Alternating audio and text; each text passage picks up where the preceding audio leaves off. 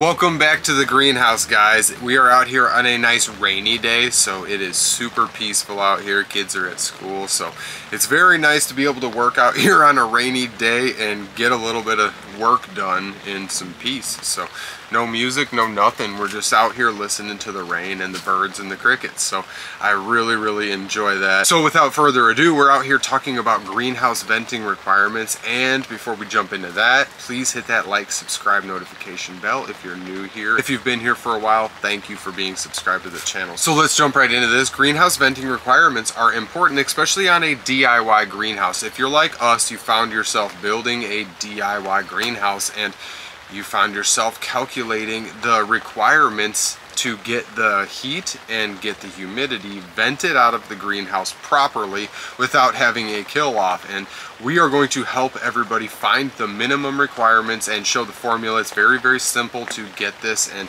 it's very easy to get the minimum requirements on any greenhouse and have proper ventilation, especially if you use any type of fan system. So let's jump right into this, and I want to share all of this with everyone. Now, first things first, if you've bought a kit, you definitely have the required venting requirements, so you have the minimums, so you definitely will get away with that and you don't have to add anything, and it should be allocated properly. We'll talk about position and placement of your vents at the end of this video. So jumping right into the formula, you're going to take the length times the width, and you're going to find the square footage of the entire greenhouse. So very simple, length times width equals square foot area. So we're going to take that formula and we're going to take that times 0.02, and then we are going to find the actual square foot area that you are going to require for the area of greenhouse that you have. So it might sound a little complicated, but it's very simple. So let's start with our 6x12 greenhouse. So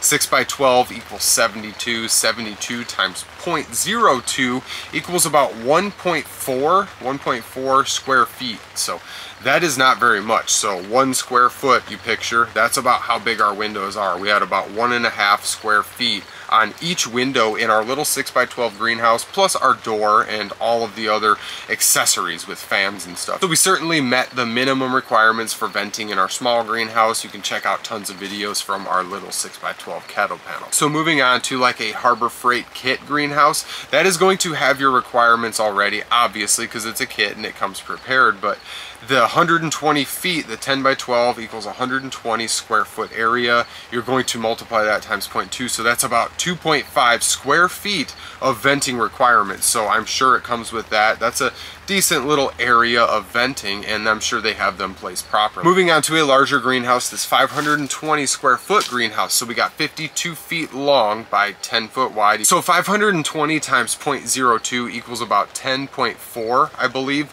square feet. So 10.4 square feet of venting, and that is quite a bit. So we have met that with our windows. One window is larger than the other. So the window down on the north end is larger than the window on the south end. We built the window on the south end first, and we built all of that, and if we would have built the north window the same size, we would have been under the minimum requirements. So we wanted to be above, so we kind of funneled everything, and the wind always seems to blow this way. It seems to like build up pressure and stuff like that. So equal size windows are a must, and having them equal and opposite of each other are a very important feature. So ventilation location is very important, and every vent has to have an equal opposite vent to itself, meaning that each and every vent or window should have an equal and opposite on the opposing wall. So definitely on each sides and parallel from each other. That allows and provides for the very best airflow. Now, using fans and forced air or forced induction into the greenhouse or forced ventilation